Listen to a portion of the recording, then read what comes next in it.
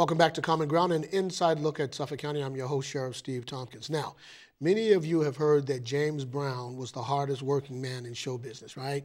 Well, today, I've got the hardest working man in public service here, and that would be Michael Curry, who wears several hats. He's the president of the Boston chapter of the NAACP. He sits on their national board. I'll let him talk to you about his day job, the one that really takes care of him and his family in healthcare. But Michael is a guy who really gets the job done and is really looking out for you and I and making sure that what we need insofar as citizens of the Commonwealth is really tended to. So, Michael, thank you so much for coming on. I really appreciate it. Thank you. And you know, you can attest to it. I kid you not when I say this brother's one of the hardest working men out there. I don't know if I can compete with James Brown, though. Well, no, he's got you on the screen, all right? He got you on the screen. He got paid to do it. Yeah, I know, right? But you got everything else. Listen, man, talk to me about, the state of Black Boston kind of with this whole Ferguson, Baltimore thing as a backdrop. Yeah, it's a interesting conversation, right? Whether the glass is half empty or half full. I think when you look at the underlying issues in Ferguson and Baltimore, quite frankly, in Cleveland and throughout the country, those underlying issues are here as well. We're twice as unemployed as the rest of the city, as the rest of the state. We are dealing with chronic unemployment that is generational, that is a direct result of a history of a neglect and lack of access. We're dealing with the health disparities that have us dying and suffering longer.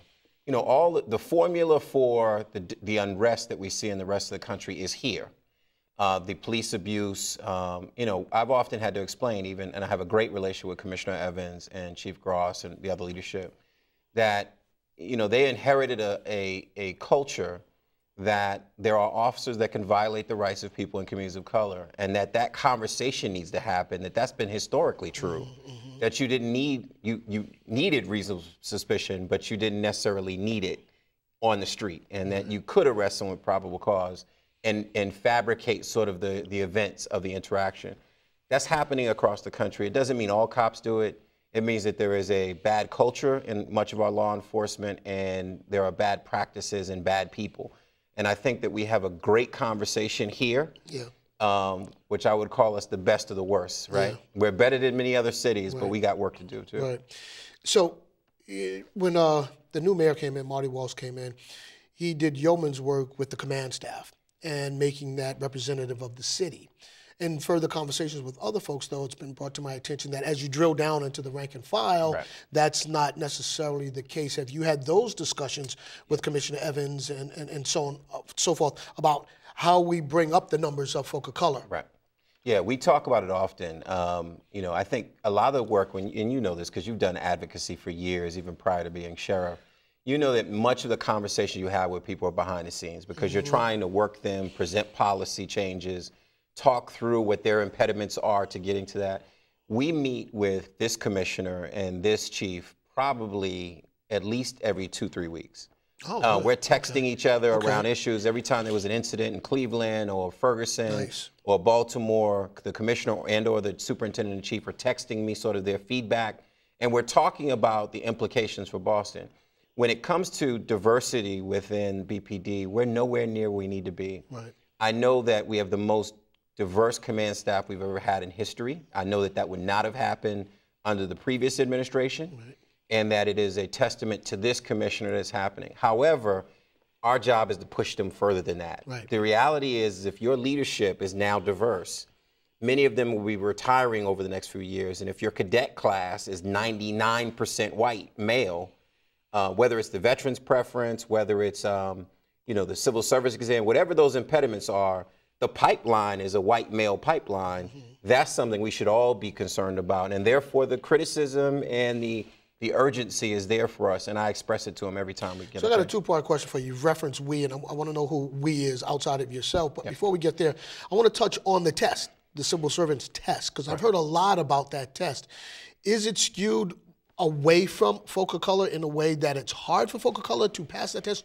Or is it a situation where folk of color need to have some sort of different tutorial process to get around, whatever that obstacle may be so that they can pass the test? So I think the champions in this city on the civil service exam over the many years has been MAMLEO, the Massachusetts Association of Minority Law Enforcement Officers. Yep. They've been the champion on changing the test. Quite frankly, they've been successful in that under Mayor Menino and the former police commissioner, Davis, there was an effort to put up, I think it was $2 million into looking at alternatives to the civil service exam. And there was some work done. Alternatives, not to take the test at all? No, meaning an alternative exam. Oh, okay, I'm sorry. So there's been some conversation that recognizes that there may be some reason to go to a different model. You know, I leave that as their space. I think that there's lawsuits, there's conversations around that exam. Quite frankly, I'd love to at some point turn our attention to getting a group of folks ready for whatever exam exists. I know the Urban League used to do that. They used to have people come in, prepare for the exam, and then get them ready. Yeah. So I think it's a mix of both. Identify a better exam model that's not an impediment. Deal with the seniority issues that, quite frankly, just positions the white male officers who've traditionally had access and we didn't. Right. And then also deal with the prep issues to get us ready to take the exam. I think it's all of the tools in the tool belt to make sure that we get diversity. Now, when you say we are making sure that we're pushing hard, who's we? What is that group of folks? So sometimes, and this is the disturbing part about Boston sometimes, but it's national too, is that we often work in silos, and for whatever reasons we can't all within the black community or communities of color come together and fight together on these issues. But however, you know, I compare it to a symphony, right? That we may all have different instruments, but we're all kind of leading to the same place. So whether it's MAMLEO and the work that they're doing around diversity, around the disparate disciplinary policy within BPD that has historically been true to, or if it's the Urban League and the work that we're doing together around diversity, the disciplinary policy, and quite frankly, individual incidents as we come across them, we get right on the phone. There was a recent case of a police officer who intimidated a guy on the street, videotaping their arrest with the gun. Yeah. Walked up, put the gun in the videographer's face. I immediately got on, this is a Facebook post, I immediately called Chief Gross and the commissioner and said, hey, take a look at Facebook. This is disturbing. They thought it was disturbing. They pulled the officer in. They're disciplining the officer. And then we got a chance to bring the officer and the gentleman, the African-American gentleman that was taping it, together at our office, the NAACP, with Darnell Williams at Urban League, Reverend Dickerson on the phone, and some others. And we talked about it. And quite frankly, Sheriff, some of this stuff can be handled with an apology and a recognition that it was the wrong thing. That's right. Right now, we become so polarized that no one wants to admit that it was a bad arrest. That's right. And, you know, you still get penalized for what you did, but at least you may have staved off a lawsuit or the contention or the public distrust that happens. Is the clergy involved? Clergy's involved, yeah. And our city councilors. Now, our city councilors of color, have they answered the call? They have. I think, you know, it's the overwhelming part about this work is that, and I'm not a judgment person. I sit, when I think about the work you do, I know that the work that you're doing around mass incarceration and making sure that folks got reentry, that I don't expect you to always be at the health disparities meeting. Right. How about that, right? Right, because you got about 1,000 other meetings to go to. We don't even want to go there right there, right? So I try to remember that, you know, whether it's Councilor Presley or Councilor Jackson or Zachem or the rest of those folks, or Sonia, Senator Chang Diaz or Senator Ford and the rest of those folks, that they have so much. I call on them when we can do something together. And yes, they're plugged into the commissioner, they're plugged into BPD. And quite frankly, I think, you know, we're all fighting the fight. We just got to try to coordinate the strategy better. So let me segue a little bit now and talk about what you're doing for the national board of the NAACP. And well, first of all, tell us what do you do on the national board? What is that? Yeah, I know, right? How much time you got? I'm laughing. Yeah, exactly. I'm laughing because now it's a little bit of everything. So you know, I'm the newbie, right? The younger guy. Right. And that's why that's why they give it all to you. I'm on 6 committees. Right. Can you believe that? 6 committees. No. So I'm doing the constitutional review. So I'm looking at the whole Constitution that we're governed by in the NAACP, and I'm proposing changes to sort of bring us up to date on our Constitution, which is huge. I'm sitting at the table with legends in civil rights. I'm doing the Voting Rights Act. So I'm on 2 committees, civic engagement and legislation, that's looking at restoring the Voting Rights Act. You know that the Supreme Court gutted some of the provisions that held states and counties accountable. And we're looking at filing, supporting legislation and moving an agenda to restore the Voting Rights Act. I'm on the Image Awards Committee, so I get to participate in the Image Awards every year. Oh, cool. I'm on the legal committee for the NAACP, so I'm in the mix on the legal issues, and about 3 other committees, the Convention Planning Committee. You know, it reminds me, remember that commercial years ago, Give It to Mikey? Give it to Mikey. Give it to Mikey. Give it to Mike, he's got it. You know, it's funny, you and I said this before, I got to learn how to say no. You got to say no, bro. But I will say, though, that, you know, life is short, and I do look at it as a blessing when I'm sitting in meetings next to Julian Bond, the leader of the Student Nonviolent Coordinating Committee, the legend in civil rights, and we're in meetings talking Voting Rights Act, or I'm in the room with Crump on criminal justice issues, who represented, you know, the families in many of the most recent cases. I'm humbled to be in the room. Absolutely. So that's probably why I haven't said no, but I think I'm at that You're getting close. But I'll tell you what, though, Michael, and I've known you for a long time, and I'm not blowing smoke at you. I understand you're being humbled, and you should be. That said, when you talk about that new vanguard, that young vanguard, that next wave of practitioners like yourself and others in this generation that we occupy, it's your time. You see? It's your time to get out there because, I mean, you've done the groundwork. You've laid the foundation. Now you got to build on it. But I want to go back to what you said about the Voting Rights Act. It blows my mind. I mean, just absolutely, unequivocally blows my mind that any state, municipality would even like deign to say, this person shouldn't vote or this person needs this ID and that. What? I mean, this is like almost going back to like the 19th century, you know, early 20th. Michael, I don't understand it, man. Can you bring some clarity to how these folks could even get their backup to do this to us? It's funny because it is race, right? So one layer of it is race, and then there's an overlay of politics, which you and I both know very well, both of those spaces. And sometimes we don't understand the difference between the two. So politics is, if you're talking party politics, too many people showed up to vote in 08 and 12. And there is a political strategy that says we need some of those people who showed up in 08 and 12 not to show up. Okay. So that is not rocket science, right? It's political strategy. Right. And some states, some governors, some counties have decided that the way to keep them from showing up is to put impediments. Now, we know that this democracy, we always say democracy shouldn't be this hard.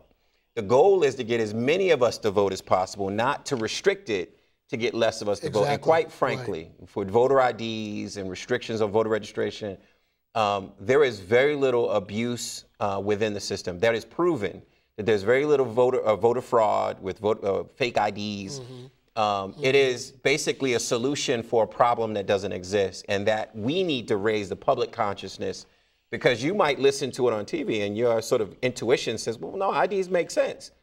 But you don't know that that's going to keep your cousin in them from voting, because the largest segment of communities that don't have IDs are poor communities, communities of color. And would it elderly or no? And elderly as well. Okay. Right. So, you know, this reminds me, and you know, we all do a lot of public speaking, and oftentimes when I'm standing in front of folks, I talk about the need to have civics reintroduced to the school system. Absolutely. You know, when you take civics away, go back 2.5, 3 decades and extrapolate that going forward, it's almost no wonder why people don't fully understand a couple of things: community and how community works, how community works with government, how community works with policing, and the power of the vote. You know, and so I've talked to people, younger people, actually some older people, frankly, and they just don't have an understanding, Michael. And it's just, I look at that, and I remember it was called social studies when we were kids, but that was that program, that course that taught you about how you have community engagement.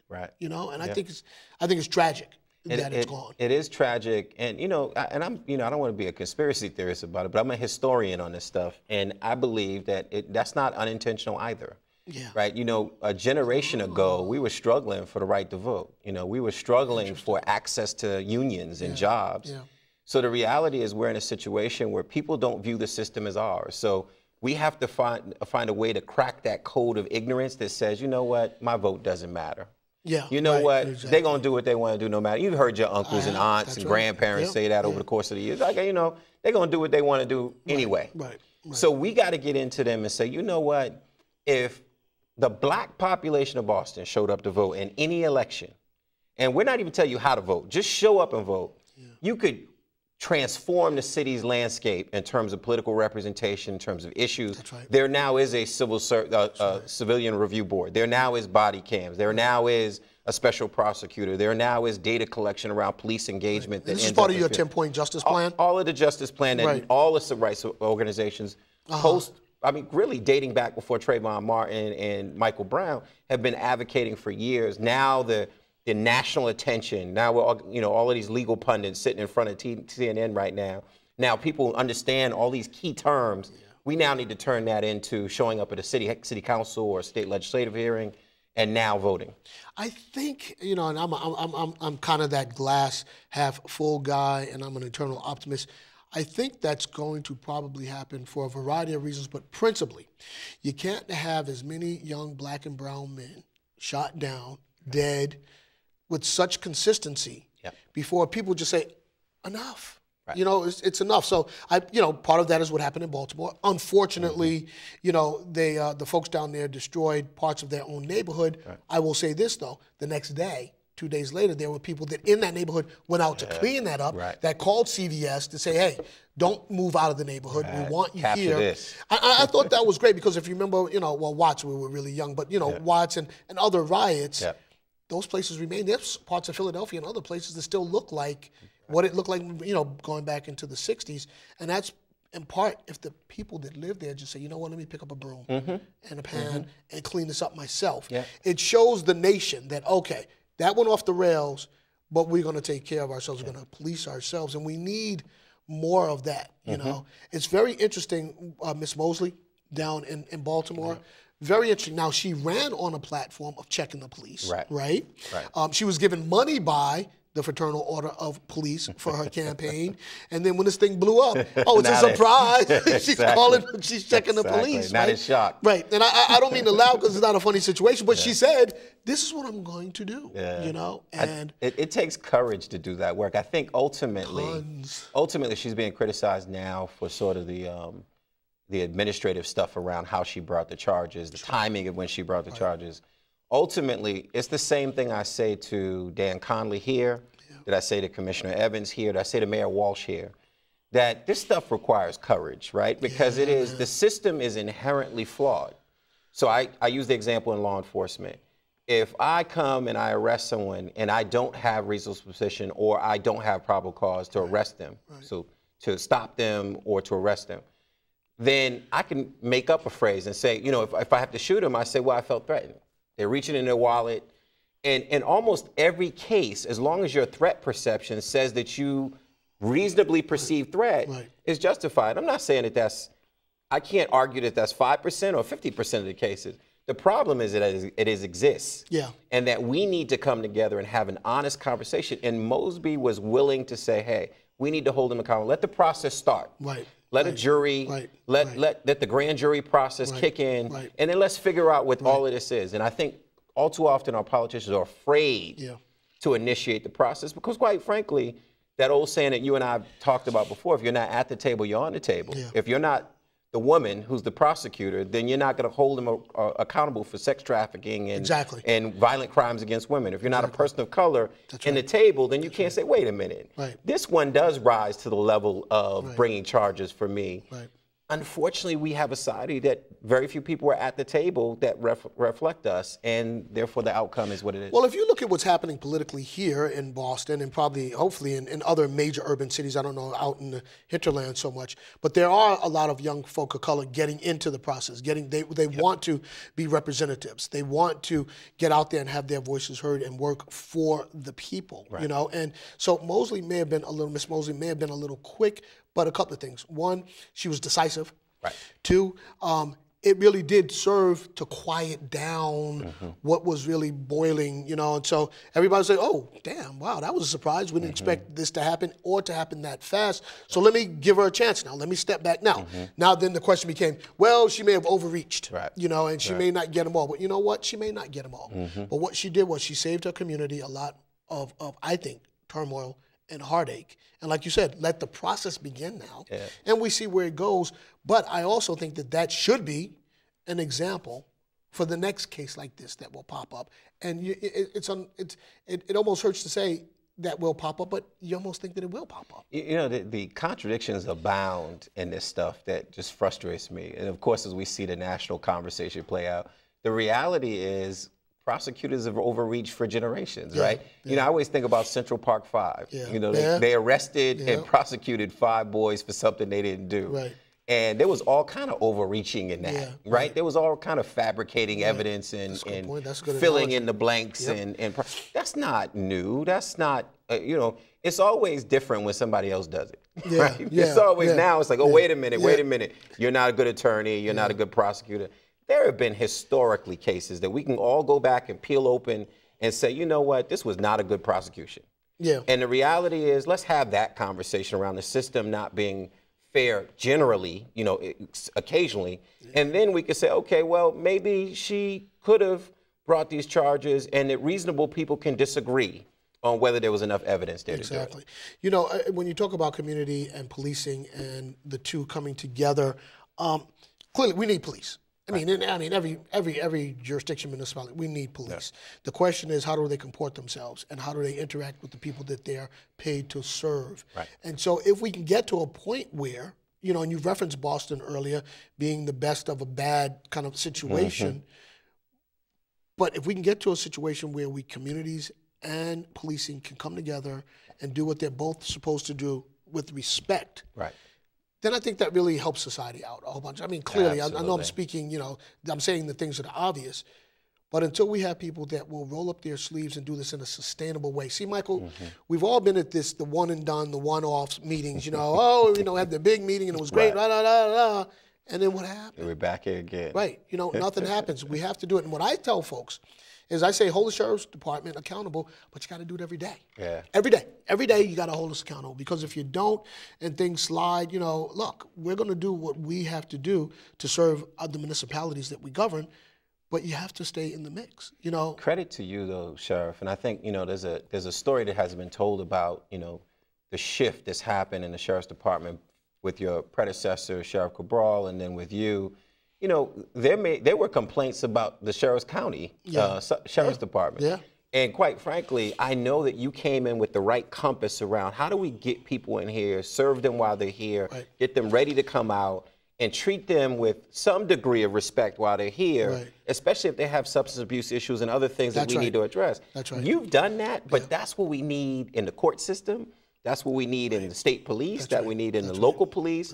And unfortunately, and quite frankly, Judge Harris says this, that's what we need on the bench, right? Because some of these people come with their own prejudice, preconceived notions, and one of us represents all of us. That's why when they were rioting in Baltimore, I had to remind my white colleagues, I said, you know, y'all rioted after your team lost, right? And those people rioting after Kentucky lost didn't represent you. Those were some knuckleheads and some people who were upset. You know what? And quite frankly, you know, we have people, Roxbury, 1968, people get mad and quite frankly, they feel unempowered and don't know how to express their anger, and they throw a can through the trash can through the building. It's not right, but there's an explanation. You might not have an excuse, but there's an explanation, and it behooves us to figure it out before the next riot. Well, you know, it's interesting because people have said to me, so why would they destroy their neighborhoods? Okay, valid point. But they destroy their neighborhoods, and it's a bad thing to do. But they're breathing the next day. Go to someone else's neighborhood and try that. You know, go downtown and try that and see what happens. And quite frankly, they probably didn't own anything they destroyed anyway. Exactly. You know, but although there were a number of black businesses in Baltimore, you know, or employees of businesses that were of color that are now out of work. You know, and so that's a bad thing. So folks have to look at that. You can't justify that. That is not a good thing. But there's a, you know, Dr. King has that famous quote about, you know, riots being I don't even remember the exact quote, but there's a reason for it that people get to that point. We're ignorant to figuring it out. And I'm hoping that Baltimore, Ferguson just awakens. That's right. So people now, if the next one happens, people say, okay, really bad, but let's not riot. Let's find our Miss Mosby. And figure this one out. Hey, man, we're out of time, Mike. I got to have you back again, man. Thank you. Whenever you come up for air, brother, you know. We didn't even get to talk about, you know, what you do with the community health centers and all. So we got to get you back to talk about that, because one of the things that we're looking real quickly at the Sheriff's Department is we've been talking to the community health centers about coming in, matching them up with the inmate population 4 to 6 months before they leave. So that as they exit, they've got a health, boom, it's done. And so they can make a warm call versus a cold call. Love it. Thank you so much for coming, man. Thank you for all you do, Sheriff. Thank you. Hey, man, this is what we're supposed to do. right? All right, folks, look, we're out of time. We're out of here. We'll be back again next week. Until then, you take care of yourself. Peace.